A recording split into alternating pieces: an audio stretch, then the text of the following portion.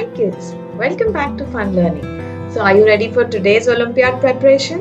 Today we are going to do the Science Olympiad for grade 1 and grade 2, concentrating on the science section. In this section there are various topics, but what we'll focus on are 3 topics. That is living, non-living things, plants and human body.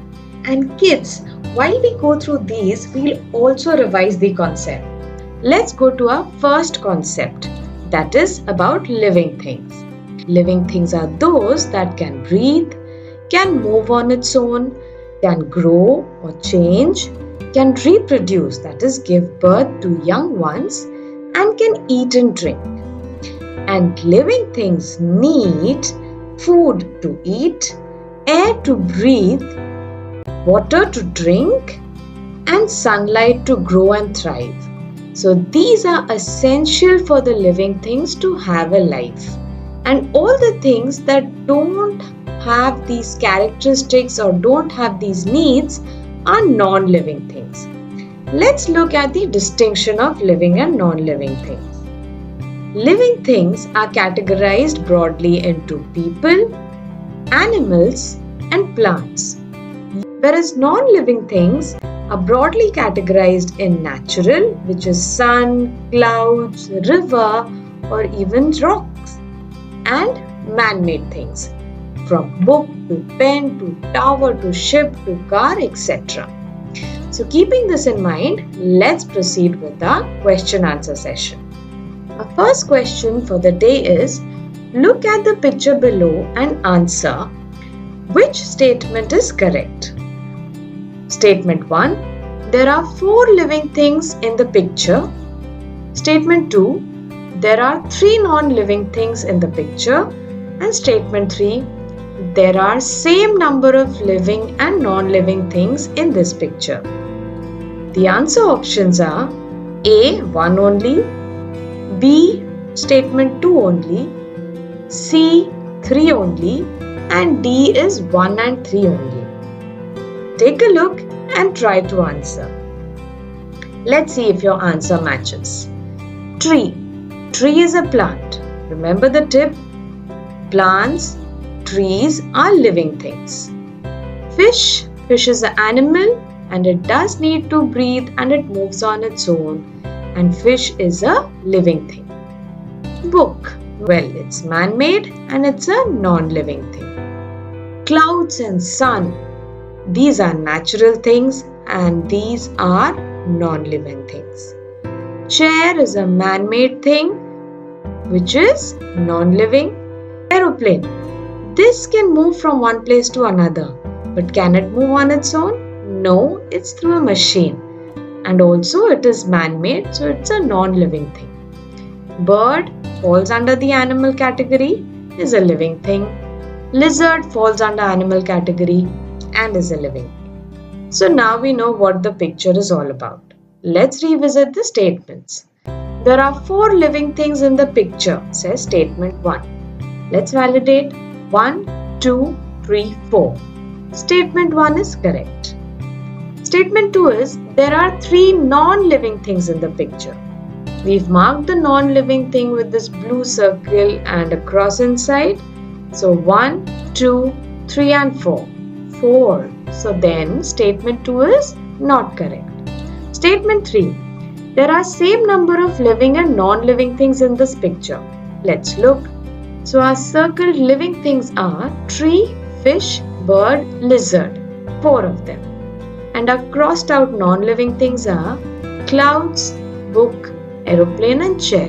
4 of them again. So they are equal in number. Hence, statement 3 is also correct. So, our correct option is option D, which is 1 and 3 only. Let's look at the next question. Which of the following statements suggests that a battery-operated car is not a living thing?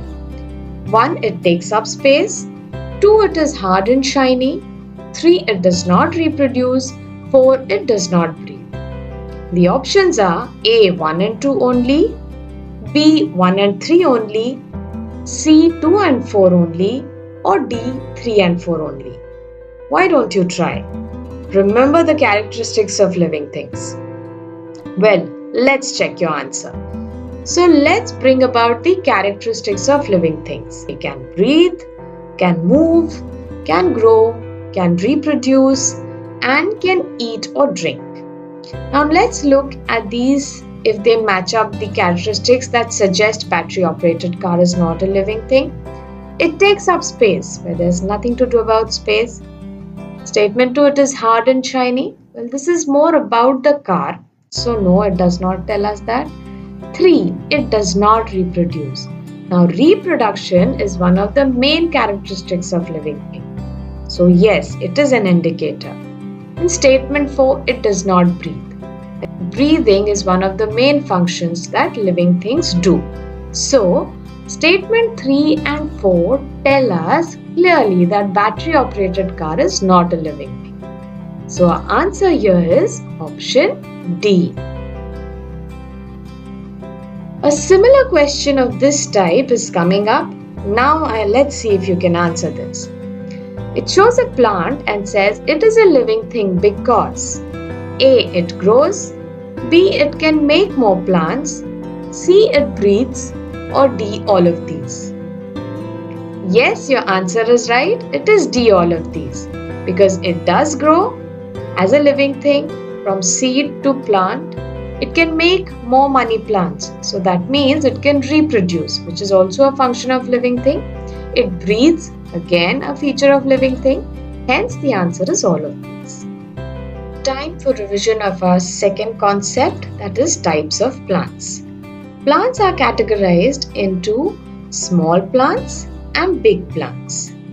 Now, big plants are trees which are big and tall with strong and thick stem. And our small plants have 4 subcategories for our this section, that is the herb, shrub, climber and creeper. A herb is a medicinal plant smaller than shrubs, used for cooking and used for flavors and scents. A shrub is smaller than trees, short stem and lower height and grows in bushes. A climber is the one which has a soft and weak stem and grow with the support of an external thing to reach sunlight. Creeper are the ones that creep on ground or wall and spread over a large distance. And a picture here shows that the herb is smaller than a shrub, which is smaller than a tree, and the tree is the biggest and strongest of them all. Remember this tip, as this will be useful for you to answer the questions. Now before heading to the questions, let's look at the examples of these different types of plants. Starting with trees, which are big and tall and strong with thick stem. Now these are some of the tree types that I have brought to you: coconut tree, banyan, pine tree, oak tree, mango and apple tree, and many more. Next one are herbs. Herbs are medicinal plants and they are shorter than shrubs, used for cooking and for flavoring and scents. Peppermint, coriander, basil, rosemary, grass, mint, wheat are some of the examples of herbs. Shrubs are smaller than trees. Remember the picture? These have shorter stems and lower height and grow in bushes. But these are bigger than herbs. These are some of the examples here: the jasmine plant, the hibiscus or the shoe flower plant, the rose plant, the sunflower plant. Then comes the climbers. They are the ones which have the soft and weak stem and grow with support to reach sunlight. These are some of the pictures here that give the examples of climbers. The grapevine, peas, the money plant all need a support to grow. Vine creepers, also cucumber is one of them. Then are creepers. Creepers creep on ground or wall and spread over a large distance. Pumpkin, watermelon are some of the examples of creepers. There are also wall creepers that are used for decoration in houses. So these were the examples, and I'm sure this will help you in answering a lot of the questions ahead. Let's start. Tick on the option showing the correct match between row 1 and row 2. Row 1 gives the types of the trees and row 2 gives some of the examples. So let's see if you can match and then match it with one of these options here to give your correct answer. Take your time and solve this. Did you get your answer? Let's see if it matches. Row 1 tree. One tree is our option matches with the block D, which is mango. Shrub. Shrub, remember, smaller than tree but still has a strong stem. But only it is sunflower. Sunflower is a shrub. Herb. It's a medicinal or a food leaf that we use in flavoring or cooking. Cilantro is a herb because shorter than shrub and at the same time is used for food value. 4 is climber. Climbers are one which needs support and that would be A, the grapevine. 5th is creeper, which creep on the ground or on the wall. In this case, it's the pumpkin, which is option B. So let's see if this match is present in the options below. Option A is 1D, yes. 2A, no. 2 is C, so not A. Option B is 1A, 2E, again no. 1 is only wrong because tree is mango, not any other option. C is 1B, again wrong. Let's look at D. D is 1D, okay, that's right, tree, mango tree. 2C, shrub as a sunflower. 3E, herb, that is cilantro. 4A, that is climber, which is a grapevine. 5B, which is pumpkin. So D is our correct answer. Next question. Ramya planted plant X in her garden. She tied the stem of this plant to a pole placed besides it in the soil to help it grow. Which of the following could be plant X? Option A is China rose plant. B is money plant. C is coriander plant. And D is sunflower plant. So here it says she tied the stem of this plant to a pole so that it can help it to grow. That means the plant needs support. That means the plant X is a climber. Now in the given options, which is a climber? Yes, you're right. It is option B, money plant. Just to revise, rose is a shrub, money plant is a climber, coriander plant is a herb, and sunflower plant is a shrub again. Well done. So climbers are those with soft and weak stem and grow with support. Question 7. Given below pictures are examples of what? So we have pictures of lemongrass and mint. You need to choose whether it's A, tree, B, herb, C, climber or D, creeper. Well, yes, these are medicinal plants and hence they are herbs, which are short in height, used for cooking, used for flavor or scents. Question 8. Which of the following is obtained from the same type of plant from which a pumpkin is obtained? Always read the question carefully. What are they saying? So, we need to find the type of a plant a pumpkin is and then we need to see which of these options. A, a corn, B, peas, C, grape or D, watermelon is a type of plant similar to that of pumpkin. Were you able to guess the answer? Well, let's see. Corn, as you can see, is a shrub. It needs support. It's a climber. Grape needs support. It's a climber. And watermelon is on the floor growing. So it's a creeper. Pumpkin is also a creeper, which matches the plant type of a watermelon. So our answer is option D, watermelon. Question number 9. Choose the option showing the paths correctly. You have 4 picture options here. Choose the correct answer. I'll give you some time. Let's see if your answer matches our explanation. So let's look at the part. First is the roots, which is the underground part. Then is the stem, which supports the plant. Then come the leaf, which make food for the plant. And then the flower, which help to produce the seeds. Now let's see if your answer is correct. Well, from the options, the answer is option C, which is correctly marked as the root first, the stem, the leaf thereafter, and flower. Next question, our 10th question. Ruchi put a healthy herb in a well-watered pot with good quality soil. Then she cut part X of this plant. She noticed that the plant withered in a day. Identify part X and select the correct option. Is it option A, fruits, B, roots, C, leaves, or D, flowers? Let's revisit the functions of each of the parts. Roots are something that absorb water and nutrients from the soil and give it to the plant. Stem supports the plant and passes water and nutrients to leaves and other parts of the plant. Leaf helps to make food for the plant, and flower makes pollen and seeds that help to produce new plant.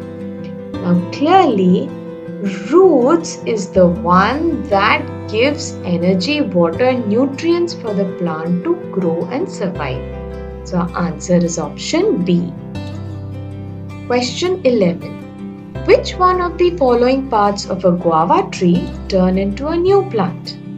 A, stem, B, leaves, C, seeds, D, all of these, E, none of these. Tick your correct answer now. I hope you get it right because we've revised it enough. Let's take a look again at the parts of the plant and its functions. Clearly, flower makes pollen and seeds that help to produce new plant. So our answer is option C. Seeds turn into a new plant. Let's look at another similar question testing your knowledge on parts of plants. In which direction does the root grow? A, downwards, B, upwards, C, sideways, D, all of these, or E, none of these. Tick your correct answer now. Let's see. This is the plant that we are talking about, and roots grow downwards. That is option A. Question number 12. Select the incorrect match. A shows a mango leaf, B shows a banana leaf, C shows a neem leaf, and D shows a pine leaf. Are these leaves correctly shown against the names? Well, for these, you also need to look at all the leaves and the examples so that you can approach these questions. Well, the correct option or the incorrect match is pine leaf, because pine leaf is pokey like this. So our answer is option D. Now we are going to our next section, which is on safety rules. Question 13. Look at the picture and complete the following sentence. Always cross the road at dash crossing. A, horse, B, zebra, C, footpath, or D, traffic. So here we see people cross roads on a black-white striped patch across the road. Well, yes, you're right, and you should be right. It is the zebra crossing because black-white stripe looks like a zebra. Question 14. What does red light on the traffic signal mean? Option A, go. Option B, stop. Option C, wait. Or option D, none of the above. Let's revise our traffic signal concept. Traffic signal has three lights. The red one is for stop. The yellow or amber one is for wait or caution or look. And the green one is for go. So our answer is option B, which is stop. Next question, question 15. So Madhur tells his mom, Mom, it seems you have lit an incense stick in the house. Which body part Madhur most likely used to know about the incense stick? Incense stick, kids, is a stick which is a fragrant stick which emits or gives out a nice fragrance. Is it A, ears? Is it B, nose? Is it C, tongue? Is it D, hands? I hope you answered it correctly. It is the nose which you use to smell this fragrant stick, and it will be B. So Mother uses his nose. Similar such question.